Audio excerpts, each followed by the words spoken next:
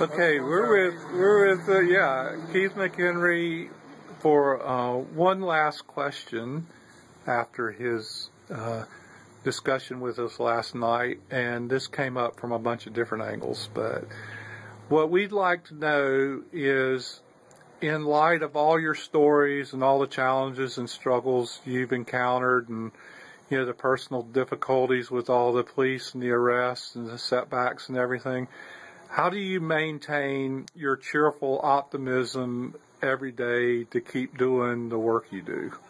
Well, it's amazing. First of all, just feeding people is so rewarding and fun. And even if it's not a person really in desperate need of food, people just really appreciate it, and there's such good energy just around that one basic task alone. And anybody that's cooked for other people knows how amazing that is. But then the other thing is, the aspect of it is all the other Food Not Bombs volunteers that I meet. They're just so inspiring. These young people who dedicated their time to collect food, to cook it and serve it. And they just seem to have so much pride because of doing that. And it's just so inspiring to have these conversations. And so all day I'm blessed by people calling me or emailing me from every corner of the world telling me about how much, they're doing Food Not Bombs has meant to them, and how excited they are about some project that they're doing. And that is also really, inspiring. So you couldn't possibly be sad under those circumstances. And then the other thing is, for some reason, the issue of how the dynamics of society is and the struggling, as painful it is to see that politicians and corporations are making decisions which are causing so much hunger and poverty, there's this human energy that happens all over the world to try to circumvent those crises and to make a difference and to try to resolve these problems. And I just find that that's just so beautiful, and it motivates me when I see, one, a problem that needs to be resolved, and the fact that people like myself can just organize and figure out how to resist. And so I find it just very inspiring to do all those things.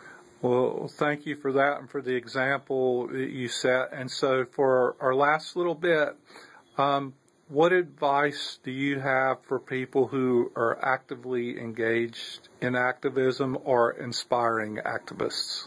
Well, to think, for activists to really look at the long view, which can be hard, particularly when you're a younger person. There might be, like right now, climate change is a disaster.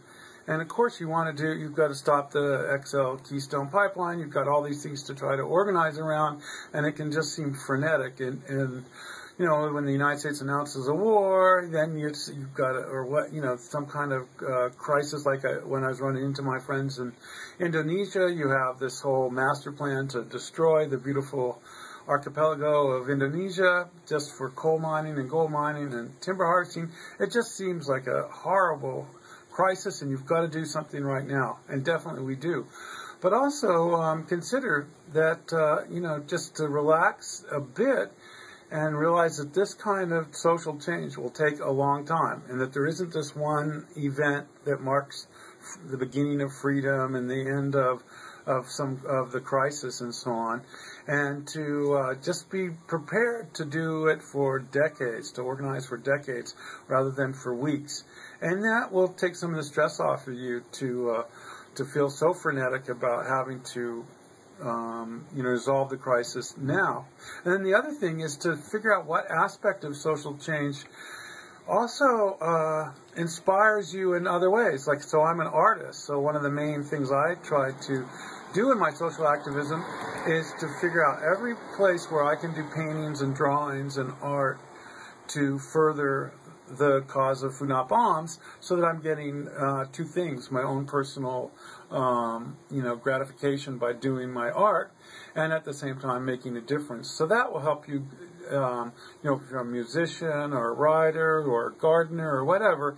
If you have your passion, that's sort of like your hobby or your passion or what you want to do in life, and combine that with social change, it will make it possible for you to keep organizing for 30, 40 years without burning out. Well, thank you for that, and thank you for coming to our little community. We really appreciate it. Yeah, thanks. It's so beautiful here. It's just amazing, and it's really cool to meet all the people here, and like to find the empty bowls is from here and things like that. That's just so cool. I think it's amazing. Thanks a lot. Thanks.